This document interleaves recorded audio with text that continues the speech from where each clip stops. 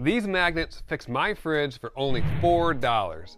If you have the RV style fridge, which is a gas and electric style fridge, specifically the Norcold fridge like this one, you're gonna wanna save this video to refer back to, especially when you get that error code blinking LIOP right after a big rainstorm or you washed your RV. By watching this quick video, you could save yourself hours of frustration, you could not lose all the contents in your fridge, and you don't have to call a mobile mechanic out and pay a big bill for only a few minutes of work. Step number 1, turn off the fridge. Just push a button on the front. You're gonna wait 5 minutes before you turn it back on. While you're waiting for that, you're gonna go outside of the RV, remove the bottom panel, and see if there's any water inside of there. If there is, take a rag, wipe it up, leave the cover off, let it air dry. After 5 minutes, you turn the fridge back on to see if the error code goes away. If it doesn't, we're gonna go to step number 2. In this step, we're going to turn the power off completely to the fridge. If you know which breaker turns your fridge off, we can turn that off. If you don't know which breaker turns your fridge off, we can go outside and pull the plug out that's behind that cover that you just wiped the water down from. We're going to wait 5 minutes again and see if the error code goes away after we plug the power back in or turn the breaker on. If we still have the problem, we'll go to step number 3. Just make sure we have propane coming to the fridge.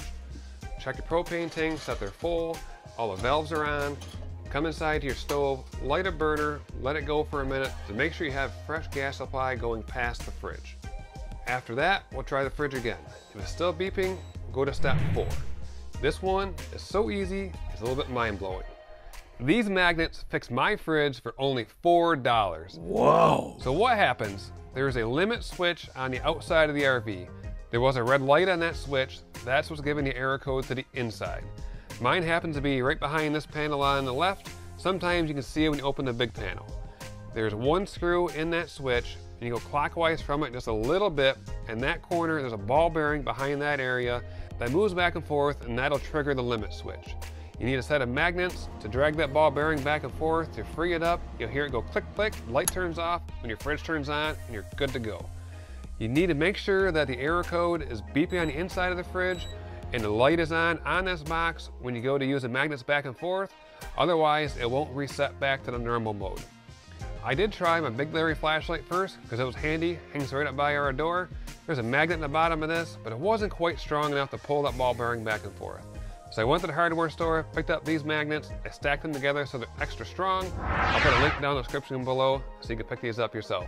If you keep having to use these magnets to reset the switch in your RV, and it wasn't just a rainstorm or you power washed your RV and you got it wet behind there, you have a real problem with your fridge that these magnets are not solving the problem. You need to have someone come and look at the fridge so you can fix the real issue so it's working properly. If you want to see more quick tips like this, watch this video next.